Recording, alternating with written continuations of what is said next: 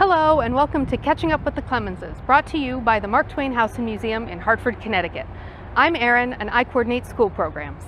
And I'm Jody. I care for the museum's collections. In our last episode, we asked you if you knew what this cabinet was. It's here in the kitchen where we see other typical things like a stove and sinks, even if they don't look quite like the versions we have at home today. This object is something you probably have in your kitchen too. Just a much earlier version of it. This is a 19th century refrigerator, but this house didn't have electricity when the Clemenses lived here. In fact, no houses had electricity. Even so, this refrigerator could keep things cool all year round, even in the heat of summer, using ice. How do you think people back then were able to get ice to cool their food, even in the summer? Humans first developed ways of preserving ice thousands of years ago, cutting blocks out of rivers and lakes in the winter and storing them in naturally cool spaces so that the ice melted very slowly. One simple approach was using ice to help preserve food in cold, dark caves. But people also dug deep holes to store ice in special structures called ice wells. If you've ever dug a hole in the ground in the summer, you've probably noticed that the dirt you dug out was cool to the touch. To build an ice well, you dug a deep hole, lined it with stone walls, and put gravel at the bottom so that any melted water could drain away. Then you placed blocks of ice in with straw all around and on top, which insulated the ice and slowed melting. Before the 19th century, preserving ice like this was most common at the homes of wealthy people. For one thing, you needed to own the land you lived on and have some empty land to spare, which wasn't something most people had.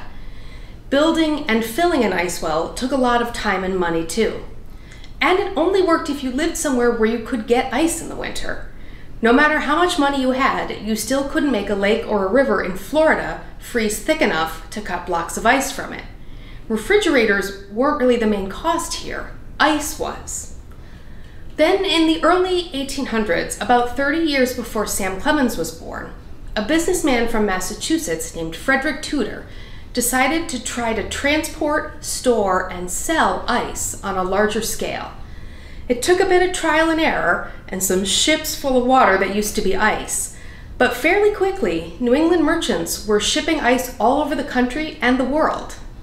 The term that people back then used for cutting ice out of lakes and rivers was harvesting, because it was sort of like any other natural resource or crop, like timber or corn, which you harvest from particular places in particular seasons.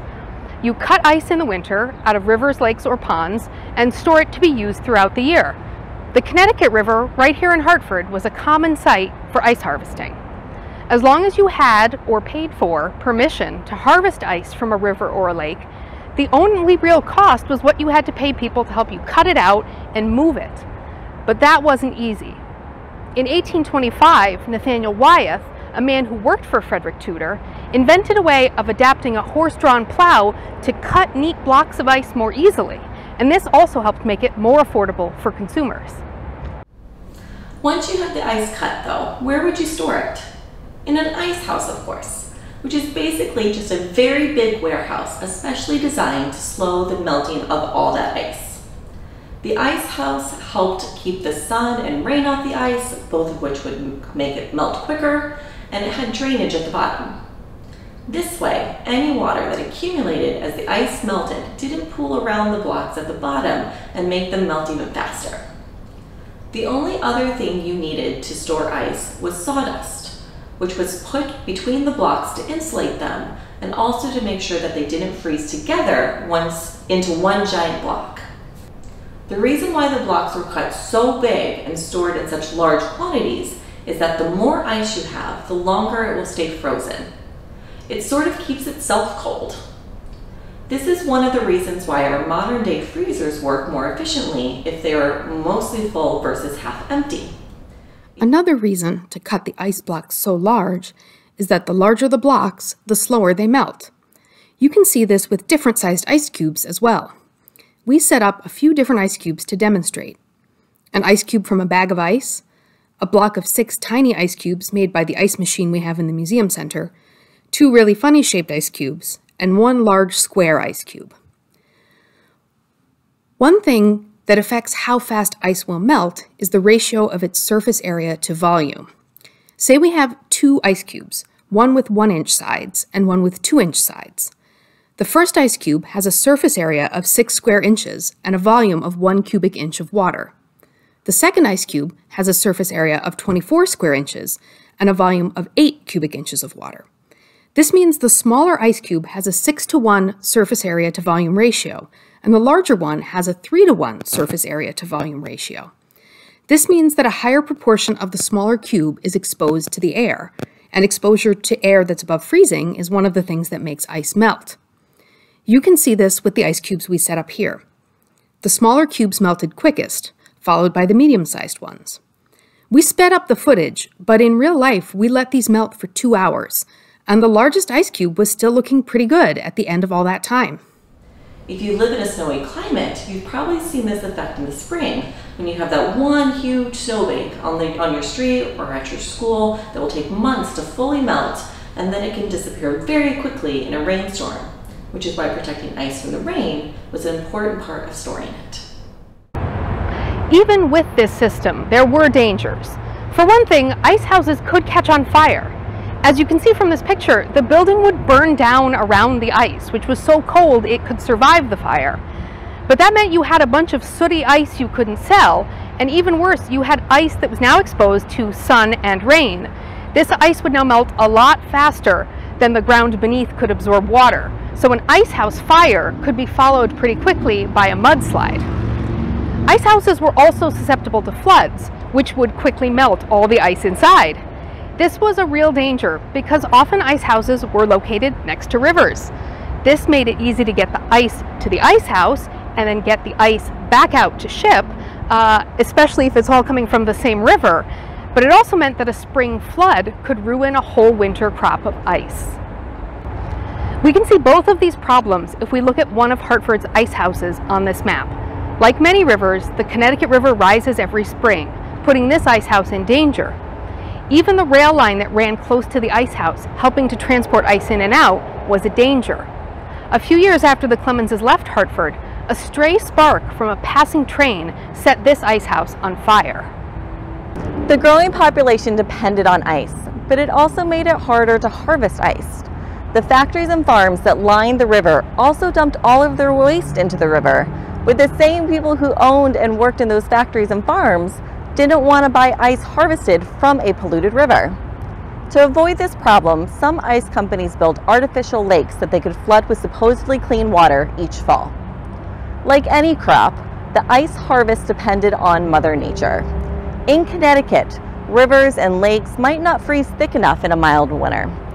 Ice harvesters would be without jobs in the winter, and ice companies who supplied the city would have to pay to import ice from places like Maine in order to keep their customers supplied in the summer.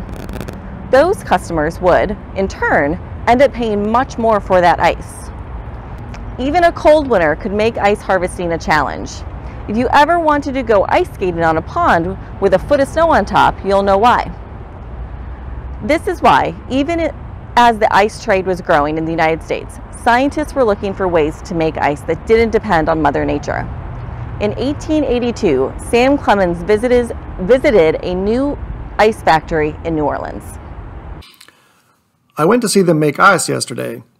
The ammonia gas turns the big iron pipes all through the mill, a beautiful milk white, like porcelain.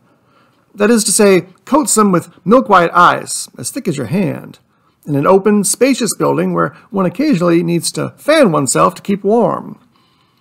Under one's feet are hundreds of little tanks of water, 2 feet deep and a foot square. Tin tanks they are, tin boxes. And these are full of pure, clear water undergoing the freezing process.